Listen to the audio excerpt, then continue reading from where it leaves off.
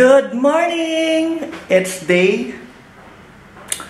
good morning na lang. So we're still here in Bhutan. I'm still in Thimphu, the capital of Bhutan. So look at the view. Parang Camp Janhay lang, di ba? So unfortunately, hindi pa rin ako makapag-withdraw. I tried to walk around the town this morning to check some ATMs. Nag-try ako sa lahat ng mga ATMs pero still, all my 3 ATMs from the Philippines is still not working. Nakakaloka. And this is the room, sobrang laki. We're going to Tiger's Nest, and today is my birthday, and yes, we are going to Tiger's Nest. Then, I'm so excited. So, bababa ko na yung luggage ko sa lobby, yung hiking boots ko, pero hindi na susuotin ko kasi medyo hindi ko feel. So, bababa na ako sa lobby. I'm gonna wait sa tour guide kasi they're on their way to pick me up, and then, sikat ng araw. And then, yeah, we're gonna hike Tiger's Nest. Woo! That's the highlight of this trip. One of the highlight of this trip, actually.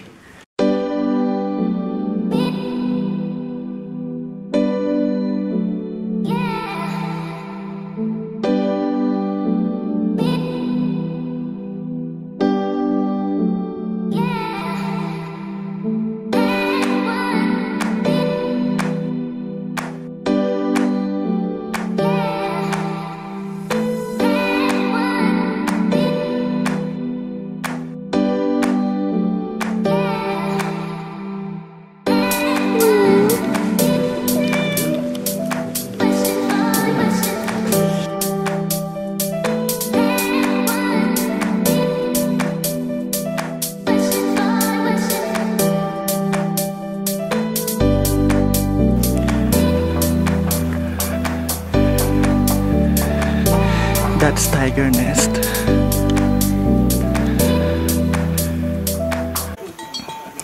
Sis, I'm so hingal na. Ano ba itong pinasok ko? Birthday na birthday, hingal-hingal. Lapot na lapot. Hello, Hersey.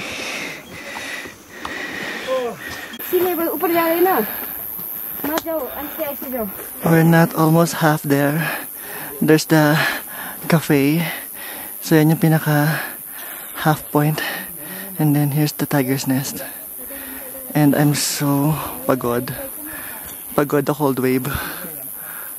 And then meron pang isa dun sa pinaka tok-tok. Pero hanggang dito lang tayo. Hindi na kaya ni Posh Spice.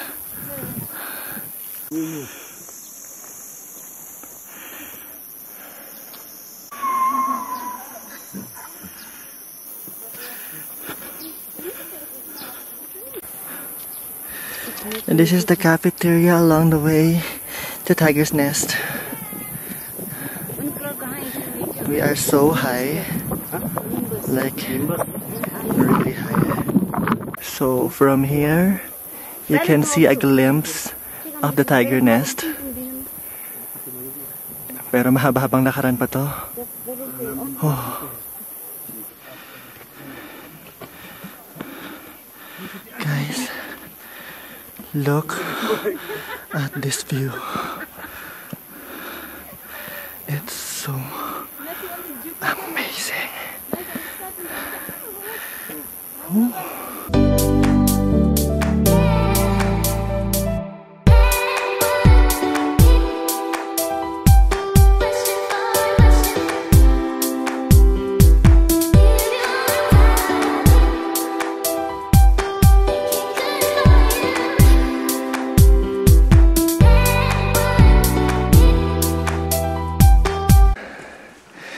This is all the prayer flag? Yes, yes. This is another viewpoint from here. This is the best spot to check the Tiger's Nest with all the prayer flags.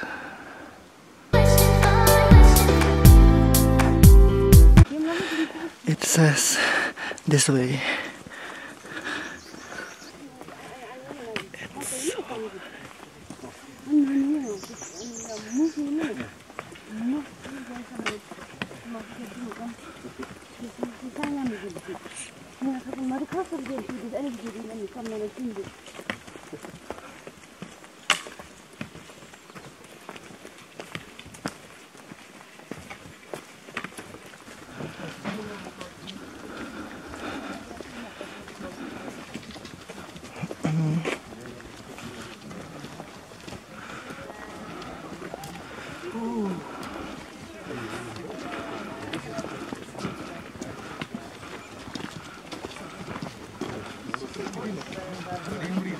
Yeah, it's a big deal.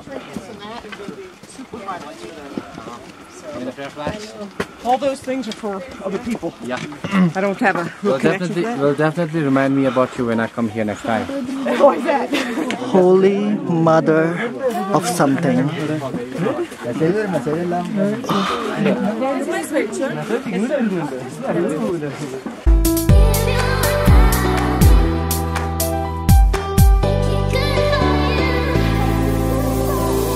And we are almost there. Like, yeah, it's there. Konti na lang. Like, this road all the way to that stairs will bring you to the tiger nest. I want. Oh my god. It's all worth it to be here. Like, it's so close. My face too much. This is probably the best viewpoint of tiger nest. And we're so close. You can hear some water. Or I think that there's a waterfall somewhere. It's there. So beautiful. Konting kembot na lang at tayo ay nasa tiger's nest na. We left like 10:30 in the morning and it's now almost 1 o'clock, but we're almost there. Like, isang pataas na lang and yeah, we're home. We're home. Hindi kinaya ni Sporty Spice ang mga pag-trek dito sa Tiger's Nest. Mostly si Posh Spice ang sumapi sa akin, kaya medyo struggle, pero okay lang yan. Sobrang worth it naman nung view.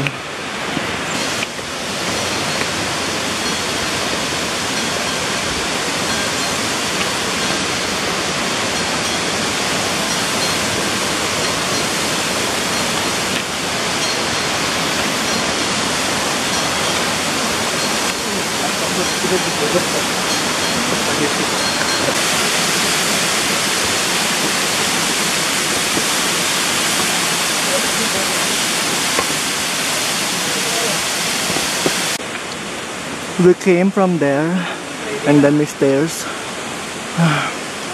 all the way to this falls.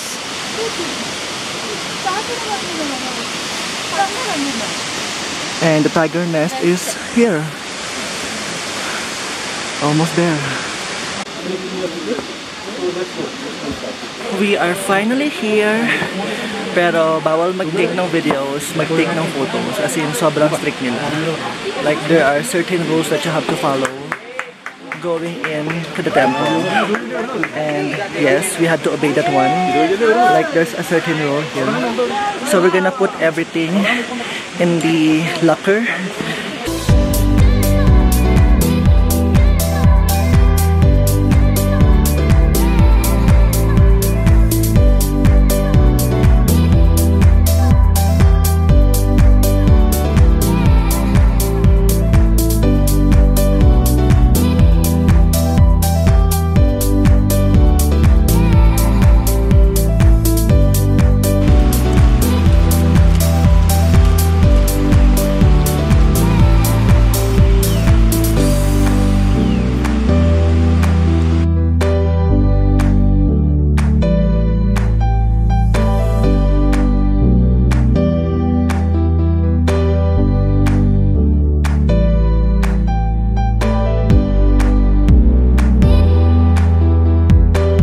After an hour of descending the mountain, we are finally on the bottom. Grabe. Sobrang nakakapagod pero okay lang. We're now having lunch at ito yung view sa lunch namin. Wait.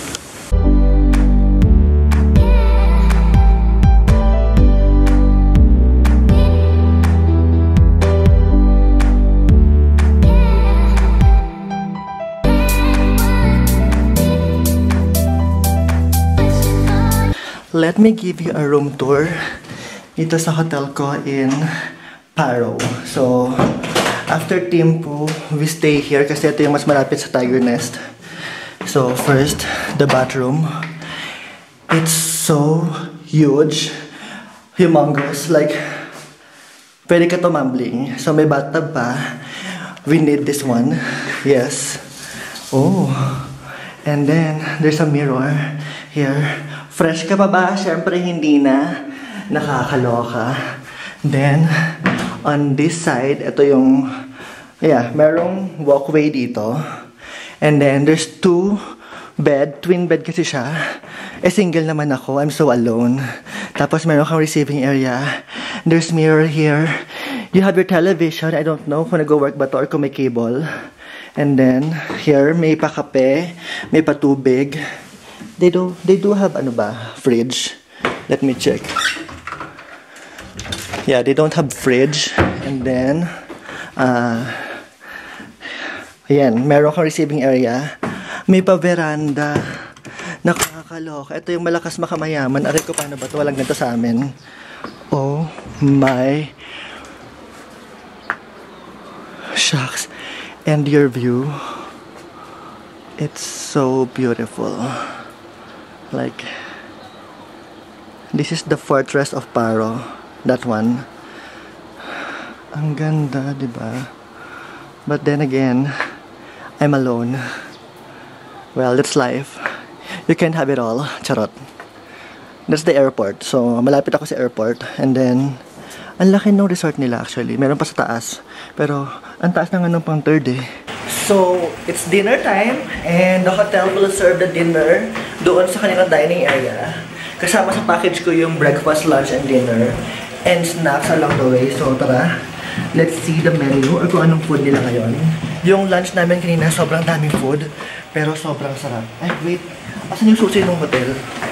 Or ng kwarto ko? Sobrang dami ng food kanina sa lunch nga. And sobrang sasarap in fairness. Although, most of the cuisine here in Bhutan is talagang maanghang. Haggard, pero okay lang yan. Talagang spicy yung mga food nila. Sabi nga nung guide ko, they eat breakfast like rice and only the chili flakes. Imagine. Ang anghang, diba? Ayan. So, let's go. Ay, ang dilim. So, this is the dining area looks like. For dinner, table serve ang eksena rito. So, konti lang yung guests ngayon. So, we have soup. Mushroom soup, my favorite. Pero yung carrot soup na natry ko kagabi, sobrang sarap din. So mga sis, ito yung menu. Siyempre may rice, because rice is life. This is beef chili. I hope hindi ganun kaanghang. There's some, I forgot yung pangalan niya. And then also this one, vegetable. And this is momo, it's like dumpling. Sa Kathmandu, madami akong nakikita ganito. And yes, itadakimasu. Pero nag-request pa ako ng isa pang mushroom soup kasi ang sarap. Let's eat. Ang daming food. Busog pa nga ako nung lunch kanina kasi late na kami nakapag-lunch. Mukhang promise nito. Huwag lang masyadong mango.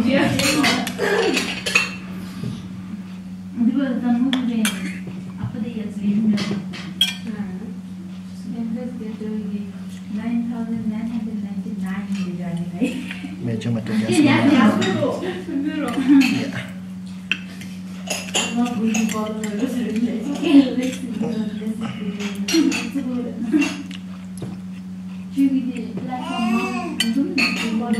May isa pang dumating. Diyos ko, masasayang sila kasi hindi ako kumakain ng gulay masyado. I'm sorry. I'm so full. One of the guests is also celebrating her birthday here in the hotel. Aray ko. Wait. So, meron siyang cake and she decided to share it with all the other guests. Kaya, nagkaroon ako ng cake sa birthday ko. So, this is the view during nighttime. Mukhang hindi siya nakikita, no? Pero maganda siya.